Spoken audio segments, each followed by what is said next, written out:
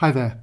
Now for this part of the question we're asked to solve this differential equation here, and we're given these boundary conditions as well.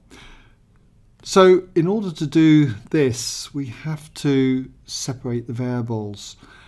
So let's just copy down the equation here, make a few changes though. So we've got dy by dx equals, and I can see we've got the exponential function e to the x, but then cosec 2y is 1 over sine 2y, and cosec y is 1 over y. So we can think of this then as e to the power x all divided by sine 2y sine y.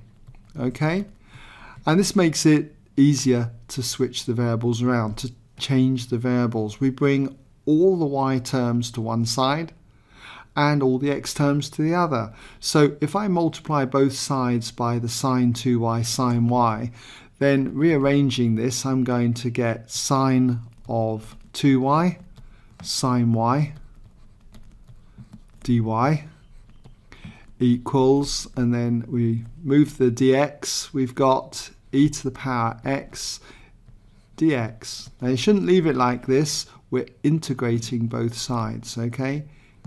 So we've got that.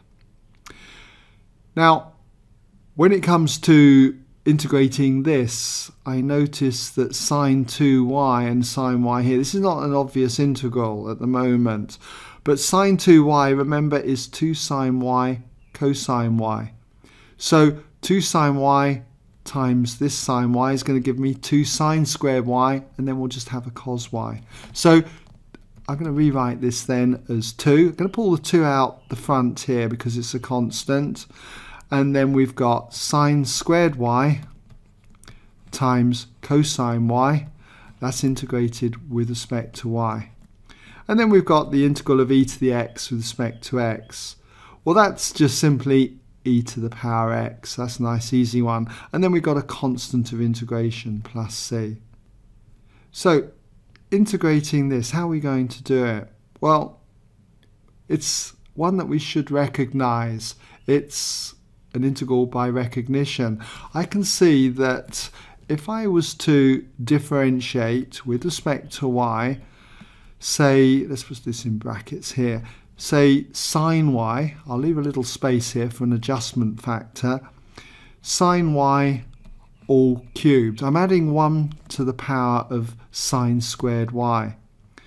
If I was to differentiate this, and it'd have to be through the chain rule, what I would get is the 3 would go to the front, so it'd have 3, reduce the power by 1, so that's going to be sine squared y, and then we'd multiply by the differential of sine y, which is cosine y. But there is no 3 in front of this integral here. It's just sine squared y cosine y. So I can make an adjustment factor because it's just a constant. If I was to times this by a third, then I'm just going to have 1 here, just sine squared y cos y. So that third would go there. So in other words, this just gives me, let's just put it down here, this just gives me sine squared y cosine y. So I know that by differentiating this I end up with sine squared y cos y, so obviously the integral of this must be a third, sine y all cubed, or sine cubed y. So therefore what I've got is this 2 here, so we just got therefore 2 divided by the 3, or 2 times a third, that's going to give me 2/3. Okay, I'll just put that red 3 in there just so you can see where we're picking it up. But it's going to be sine cubed y. Okay, and that's done by recognition. And it's going to equal e to the power x then plus the constant of integration plus c. So this essentially is what I'm thinking about when I integrate this part here, okay? And with practice you shouldn't have to necessarily write this. You should be able to find yourself going straight to this, okay? Anyway, just got to carry on now. We've just got to work out what that constant of integration c is, and we pick up on these initial conditions here. That is that we're told that when x equals 0, we know that y equals pi upon 6. And if I substitute these values into here, we've got, therefore, 2/3 of sine of, or sine cubed, I should say, of pi upon 6 must equal e to the power 0 plus c.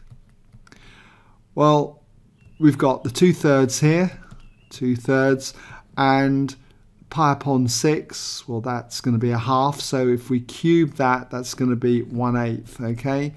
1/8 there. E to the power 0, that's 1, and then we've got plus c. So what we've got here is 1/12, and then if we subtract 1, that will give us c. c will equal 1/12 minus 1, which is going to be minus 11/12. And therefore I can just substitute that back into here, and we've got 2/3 then of sine cubed y equals e to the power x minus 11/12. And we could leave it like that, okay, as the solution then to our differential equation.